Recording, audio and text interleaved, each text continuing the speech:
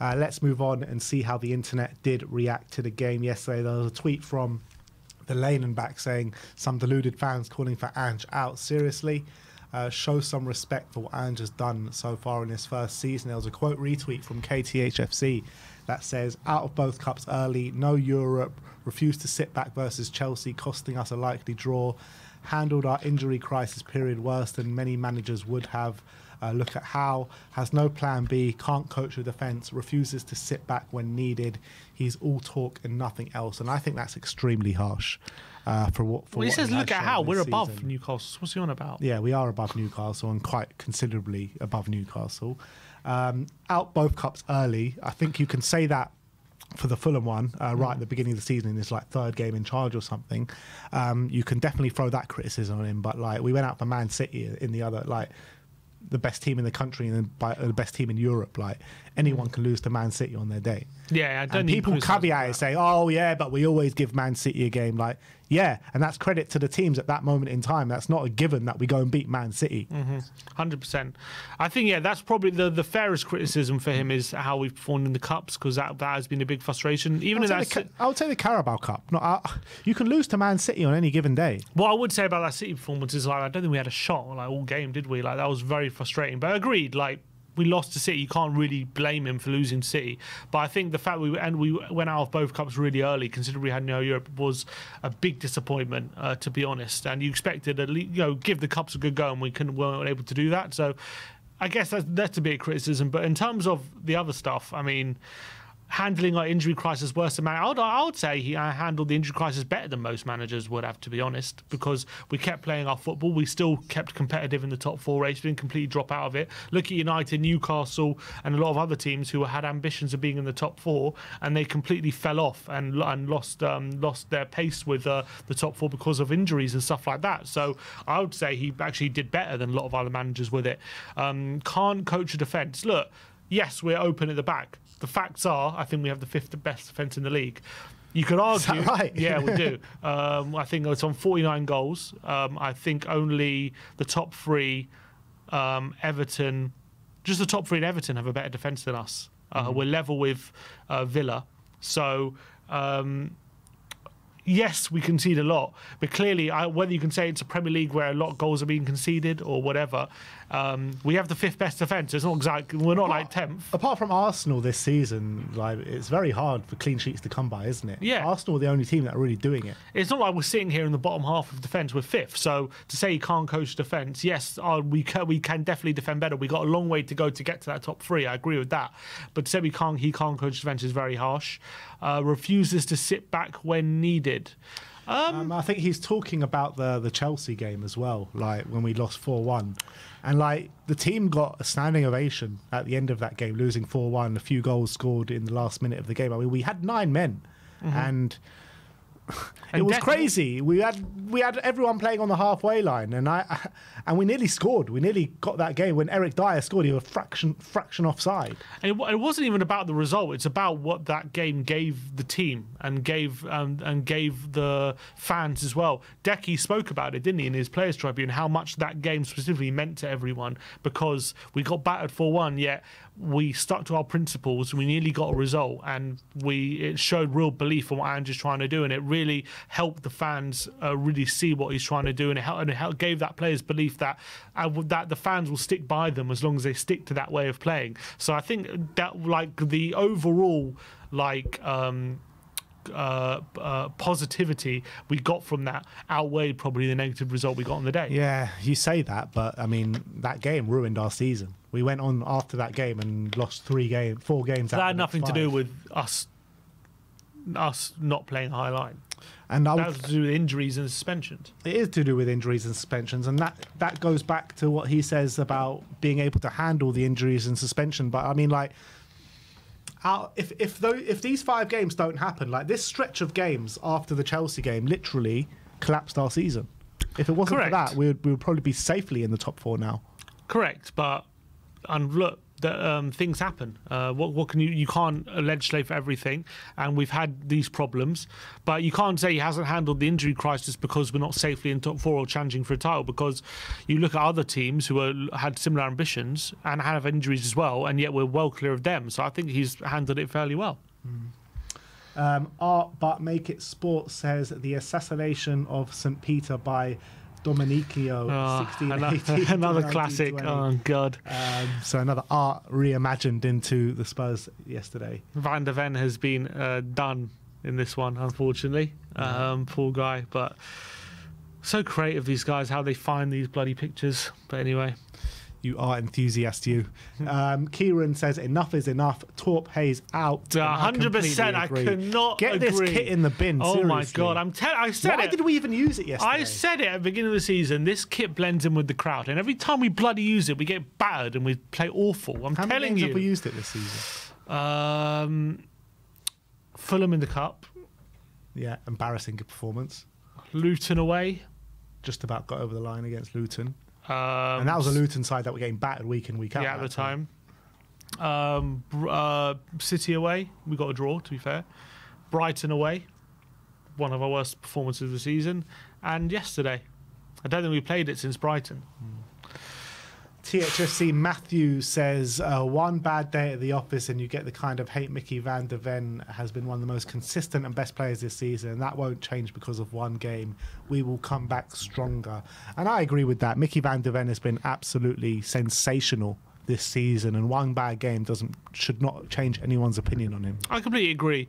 But all I would say is like people are acting like he's the one playing the bad back passes, if you know what I mean. He's not. It wasn't all down to him that those goals happened. But of course, he had a bad game, no getting away from it. He's had much better games this season, and he'll just have to chalk it down to one of those days for him. Chris Miller, Windy COYS says, it's year one. We lost our greatest ever player in the summer, and he's currently got us 2-3 places above what everyone predicted, despite a period where we had no centre-backs and then lost 3 critical players for a month. No international duty, 2 international duty. Diabolical today, but no need to lose your minds. And I kind of do agree with that to a certain extent. I mean, it's hard not to lose your mind when it's just like exactly the same to what we saw last season, pretty much a year to the day when we got embarrassed at St James's Park last time. But I do agree with a lot of the statements that he has said. I mean, nobody thought we'd be in a top 4 race this season. Losing Harry Kane, more or less a completely new 11, try blend them in, a new way of playing football as well, getting back on the front foot. So I think Ange has done a lot of good things this season, so it shouldn't be just thrown out the window because of a few bad moments and some worrying signs. No, I completely agree. The only caveat I would say to that is when we've had our fully fit team now for the last few weeks, especially in these games away from home against Fulham and Newcastle, the fact that we've looked as bad as we have has to be a concern. I don't think you can get away from that. But I think his overall point is 100% true. I think the overall picture is looking good at the moment. I think obviously we're progressing well. We're in a good position in the table. So I think those things are all true. There's no need to lose our heads. But I don't think we can just gloss over the fact that we've got a full team at the moment and we got battered by a really depleted Newcastle team. I don't think you can just overlook that. Yeah, I agree. But you've got to look at like Liverpool, Man City, Arsenal. The year before they went on title challenges, I'm sure they had a number of embarrassing performances and worrying signs and all these kind of things in the year before that they started challenging for the title as well. Yeah, no, you're absolutely right. Because look at the Arsenal when they finished 5th, right, when we pipped them to 4th. Quite a number of times that season they were like, this Arsenal team, no chance are they equipped to challenge for the title. Well, they lost, I remember early in the season, opening day, they lost 2-0 to Brentford, they lost 5-0 to City. I remember even in the run-in, they lost that game against Newcastle where they fell apart, didn't they? Where 3-0 to us. 3-0 to us. So they also had their moments in the next season. I even say when Pep, this year before they were Centurions, they lost 4-0 to Everton, I remember the year before. Yep. So it happens, and you just got to ride that storm. Absolutely. Madders THFC says Emerson is starting for us in the North London derby again. Oh, no. He's ready. Come on, Emerson. I hope he doesn't start, but if he does, he's going to be all for it. Is there anything creative we can do on right back? Maybe put Sarr there or something. But Kulusevski there. But I do think it is going to be Emerson. I thought he was... we didn't even rate him, did we? No. We probably should have, because he actually came on quite early. Yeah, he did. He was actually our first sub. He was. I didn't think he was very good, but we didn't even that's how forgettable he was. Couldn't even remember he played. Dan Yidvid says that's 2 wins from Spurs' last 10 away games, not good enough. And yeah, we highlighted this in the review and the takeaways, and it's completely spot on. Yeah, but as I say as well, away form, that's the hardest thing to get right, because that's very, very tricky. Home advantage is difficult to deal with, and especially you're going to hard grounds like St James's Park, and Newcastle have a great home record. It's not going to be easy going there. You're not going to turn there up there and play your best football all the time. But having said that, 2 wins away from home in the last 10, that can't be something that carries on for too much longer. Yeah. SM says 2 weeks of no Tottenham. Look at this meme. And we are all for it. No, I'm joking. Yeah, look, it's not been the best recently, especially after yesterday. We could all do a break. The problem is, we had a 2-week break. I think Barnaby made this point. Are we the worst team when we've got a 2-week break coming up, honestly?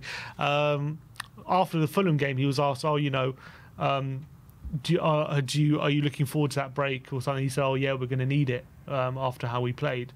And then the same thing happens yesterday. Yeah, exactly. So that's got to be a concern. Yeah, it is a concern. What was our game after Fulham?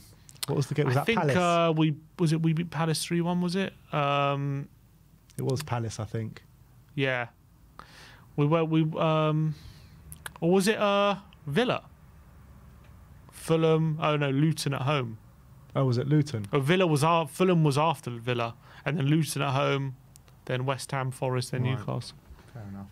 Luca THFC saying, Ange says, all right, mates, let's win this game. We need some goals from you 3. Do you understand? And this is what Werner, Son and Johnson say.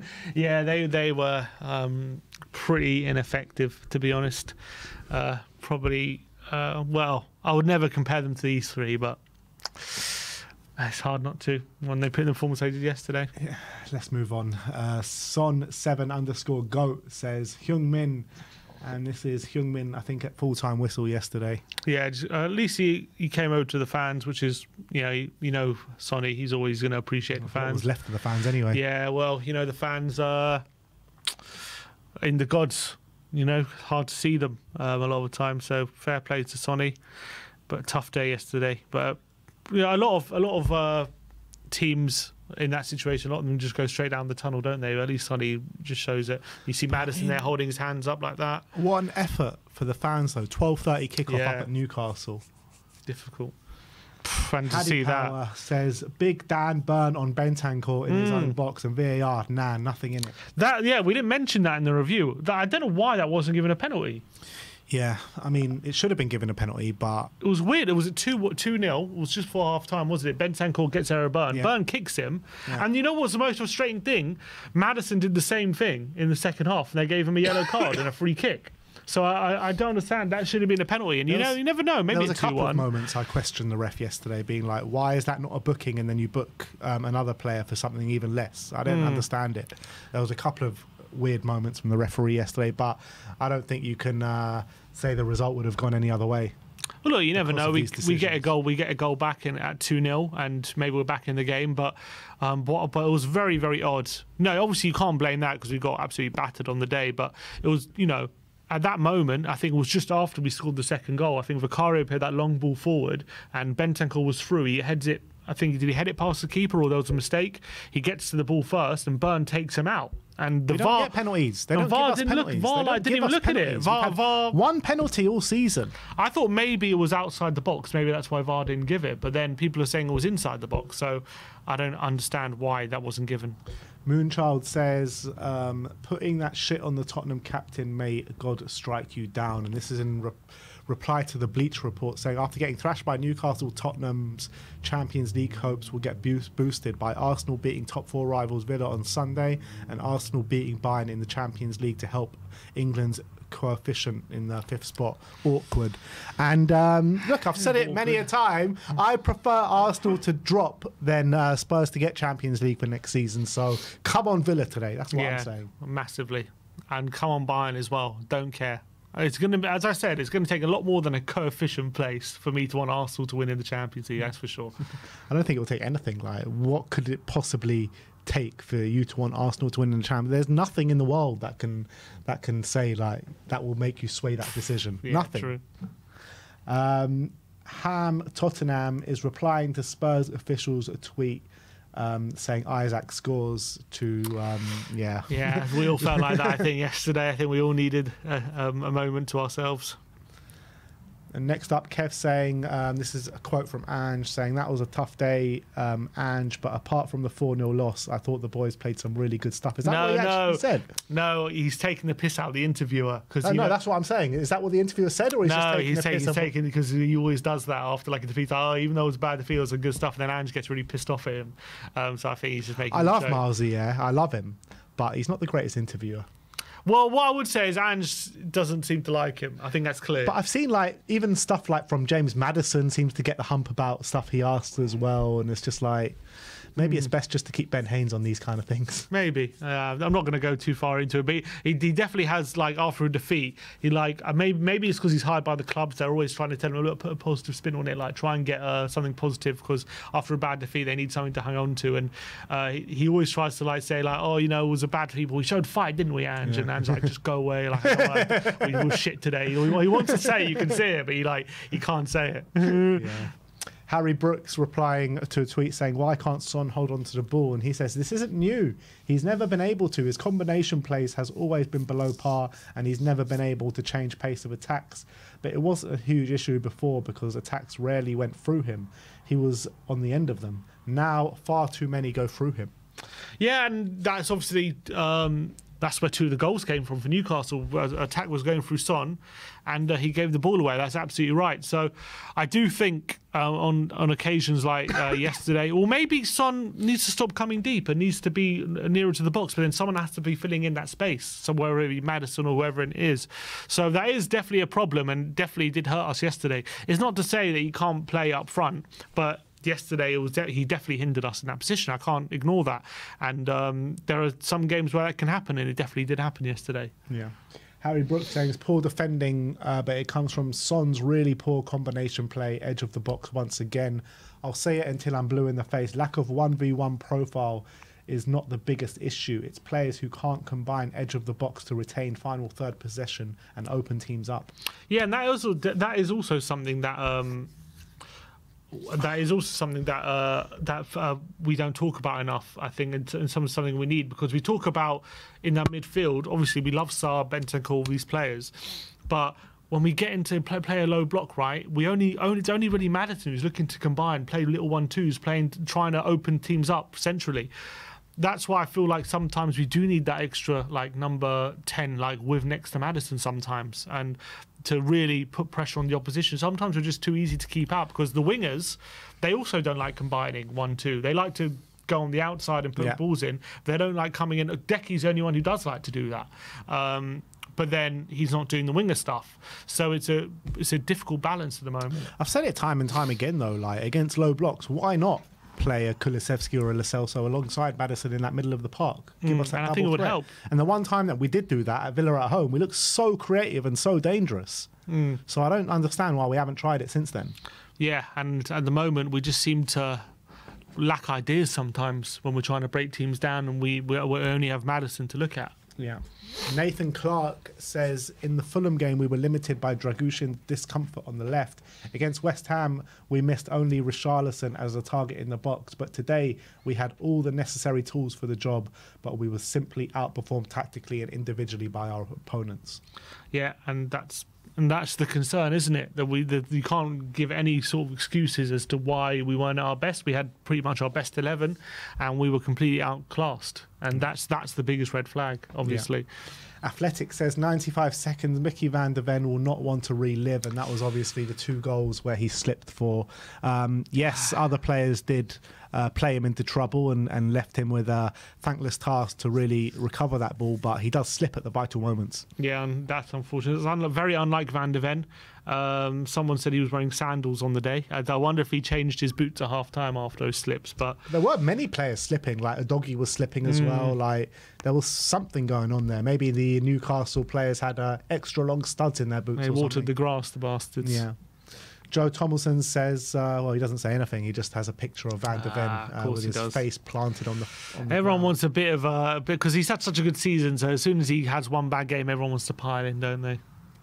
And last but not least, Billy T says, favourite thing about watching Spurs is when we have the ball and it goes to a replay, and when the replay finishes, the other side are through on goal. That mystery of not knowing quite how we fucked it is what keeps me alive. That's exactly what happened with that opening goal. They were showing the replay of the first goal, and literally they cut back. It's like Gordon's about to shoot and scores. What the hell just happened? Like, oh, for God's sake! How many times that happened as a Spurs fan? So many. It's happened so many times. So many. Honestly, Probably more than any other team in the history of the Premier we must have a League. record for most goals scored while the replay of the first goal was bloody being shown. I bet you. Yeah, well, I guess that is it from us today.